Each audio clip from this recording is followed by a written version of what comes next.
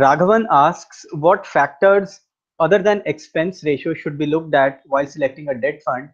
And further on, Mr. Natarajan asks how important is AUM while choosing between similarly rated liquid or short-term funds.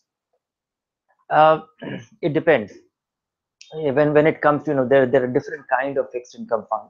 When it comes to the shorter maturity fund, the liquid fund, the ultra short term bond fund, and the short term bond fund, I would go by the size. The liquid fund and ultra short term bond fund size gives mutual fund a scale, and I don't think I have much to look at except for uh, the expense ratio. And a very tiny fund might be at some disadvantage. So I would go by the size of a liquid fund and ultra short-term bond fund. Short-term bond fund, dynamic bond fund, there I would like to look at a mid-sized fund. Also, it depends on the complexion because it's very hard to de-risk yourself from the action of some investors in such a fund. So I would look at how the fund has grown over a period of time, but more importantly, I'll be evaluating at the managers. I will be evaluating the fund based on the manager's skills. There are funds which are able to produce little less return, marginally lower return, but they are risk averse, and they don't take undue risk.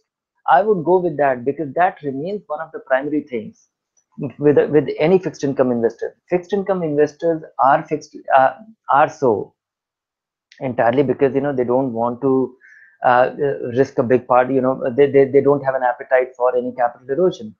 And capital erosion can happen in the intermittent because if a manager is taking a view and things don't work out to that his expectation, then things might not turn out to be as expected. Likewise, I'm very averse to funds which take huge credit risk because coming to dynamic bond fund and income fund, I'll be going by fund which takes very low credit does not get into or does not delve into poor credit quality. Look at the fund page on Value Research Online.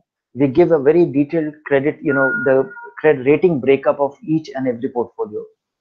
It is very hard for you to look at the portfolio and try and figure that out. We are able to we aggregate that thing, that what percentage of the money is in double A, what percentage is in triple A. Take a look at that. A higher allocation to lower rated bonds should be avoidable, even if the fund turns out to be a superior performer.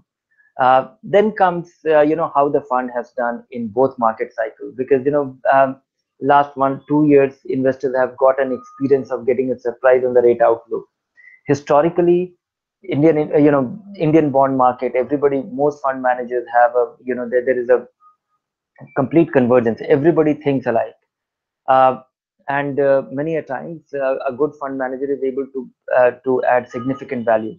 I think there too, having a very small scale is a disadvantage because the market dynamics of bond market in India is such that if a fund has little scale, they are able to get finer pricing.